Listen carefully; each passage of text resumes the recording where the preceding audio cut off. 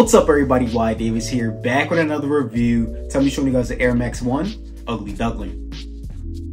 Okay guys, now the official name of this shoe is actually not Ugly Duckling, but I feel like this does have a lot of similarities to some dunks that we've seen earlier in the year. Now, fun facts of the day, this shoe does mimic, you know, the same color scheme that we've seen on the Dusty Olive Dunk, and I will show you guys some pictures right here of the original Nike Dunk Low SB Ugly Duckling that came out in 2001 for a retail price of $65. Yes, that's crazy to hear, I know. Recently, we also did see eBay and the Sandy Bodecker Foundation do releases of dunks at $65 as well, and it was at the skate amount. So I'm gonna show you guys some video of that right here. But back to the story here. Now, this shoe does represent the Ugly Duckling, which is a fairy tale from back in the day. And basically that fairy tale was about, you know, believing in yourself. And, you know, you can do anything if you put your mind to it. So, you know, nobody can be you. To sum it all up, that's what that story was about. And they gave us some different shoes, you know, to look at that. So right here, I'm going to show you guys some pictures of the shoes that actually are in this pack. And this shoe did officially come out today on the Sneakers app, and it's still sitting there, both colorways.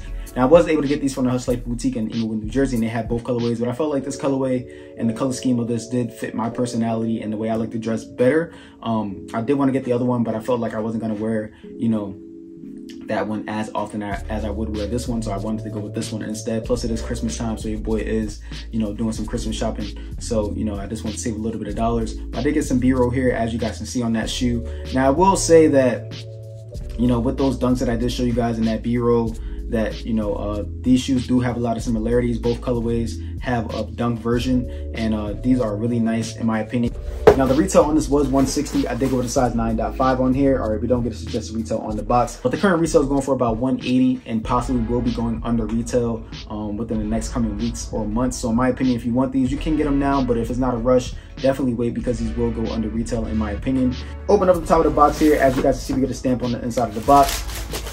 Take out this beautiful colorway shoe in my opinion, and I must say that these are very nice. Now, with that being said, you know, this is 35 years of Air Max 1, so these officially came out in 1987, I want to believe, so this is 35 years of the anniversary. So this is a 35-year anniversary, and these shoes are really, really nice in my opinion. So starting off with the bottom of the shoe here, as you guys can see, we get this yellow on the bottom of the shoe. It's kind of like a mustard yellow, and if you guys look on the bottom right here, it comes in like some green, bluish paint splatters there, and that comes from the recycled material, so pretty dope in my opinion. All right, not sure if these come from recycled materials, but normally when they do have those paint splatters and things like that, that means that it does come from recycled materials. Now, coming towards the outside of the shoe, as you guys see on the midsole, white rubber midsole on both the outside and the inside of the shoe. If you guys look towards the back of the shoe here, we get a translucent air bubble, and you can see the air bubble in there in orange. All right, coming back towards the outside of the shoe here, we get 3 different colors on here. We get like an olive green, we get like a light brown, and then we get like a dark chocolate brown towards the front of the shoe. Pretty dope color schemes. If you guys look at the suede on the shoe though, we do get a little bit of pattern change on all panels of the shoe. Pretty nice in my opinion. What do you guys think about these? Let me know if you guys are picking these up, but I do think this is a very nice neutral color. I will also say that the swoosh on here is yellow. Makes the contrast of the shoe look really, really nice in my opinion. Okay, same thing on the inside here. I will also add that I feel like these should have came out a little bit early in the year, especially the other colorway. Should have came out around, you know, Halloween in my opinion, but you know, it is what it is. It is the 4th quarter, and they're trying to get those numbers to look amazing, so I do understand. But let me know what you guys think about that in the comments box below. But on the inside, it's just the same thing. I don't really see any glue stains on mine or, you know, stitching errors. It's just a really nice shoe all the way around, and I really do like the color scheme on this. Coming around to the front of the toe box here, we get like this dark brown on the toe box. Once again, you can see the pattern change on the toe box, and I can push my hand down on these. You can't see the creases on these, so you know, in my opinion, you know, if you want to be safe, in my opinion, you don't really need shoe trees for these because of the materials used on it. But depending on how you walk and everything like that, you can possibly fit wearable shoe trees in these. Olive green on like the mud guard right there, and then we see the yellow creeping up from the bottom. Pretty dope in my opinion. And we actually do get 2 pair of laces on these. They come standard with the yellow laces, but as you guys can see right here, that doesn't come attached on the shoe. It actually comes separate, and I'll show you guys a little bit of a closer image of what the brown laces look like. But I feel like the contrast of the yellow laces make the shoe look 100 times better, but that's just my opinion. Let me know what colorway you guys are thinking about putting in the shoe if you are picking these up. On the actual tongue of the shoe here, it comes in this brown mesh tongue. At the top of the brown mesh tongue, it says Nike Air Max, with that being in light olive green, and the background of that is in that chocolate brown.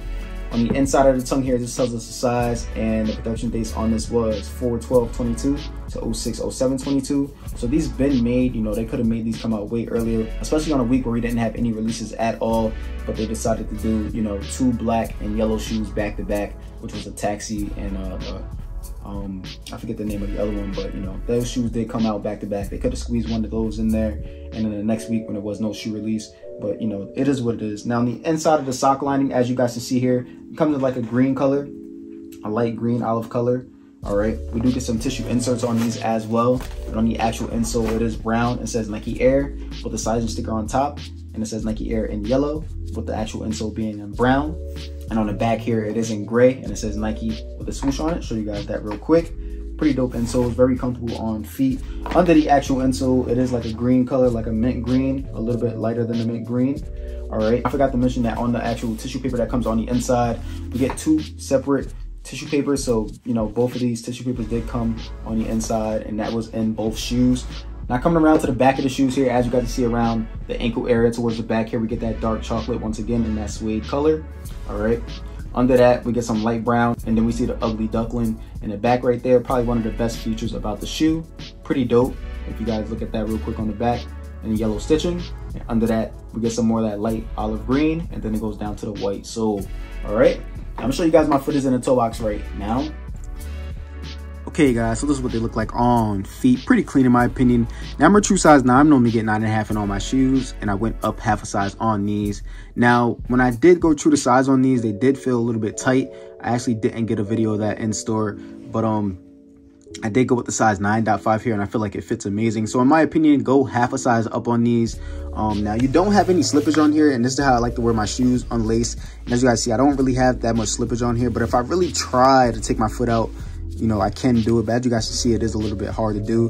So I would definitely say go up half a size on these, and that was on the pair that is unlaced. Now laced up, I will say it does feel pretty comfortable on feet, but I do feel a little bit of tightness like in this area up here. Okay, so maybe that will break in over time, but you know, I'm just letting you guys know what I feel on the shoe. Now with that being said, I'm gonna show you guys my footers in the toe box, and as you guys see, like when I scrunch up my toes and let them relax, you know, the toe box does spread out a little bit. So the toe box on this is very narrow. As you guys can see, my foot is on this material right here on the inside and also on the outside. Now I do have a little bit of space here on the outside. As you guys see, when I push down, it does go down a little bit. All right, but on the inside, you can really see that my foot is on this material, like it doesn't budge at all, as you guys can see right there. Now my big toe is right here in the toe box, so I don't really have that much space to push down, as you guys can see from the top of the shoe. But when I push from the front of the shoe, I do have a little bit more space. Okay, so once again, do go up half a size in these, in my opinion. Well, it really depends on your liking and preference, but in my opinion, you should go half a size up on these, especially if you need a little bit of space in your shoes or have a wider foot. But other than that, they feel pretty comfortable on feet, and I'm gonna show you guys what these look like with some different pants options right now. Okay guys, so I hope you guys like this video. Make sure you guys like, comment, subscribe, show your boy some love, and stay tuned.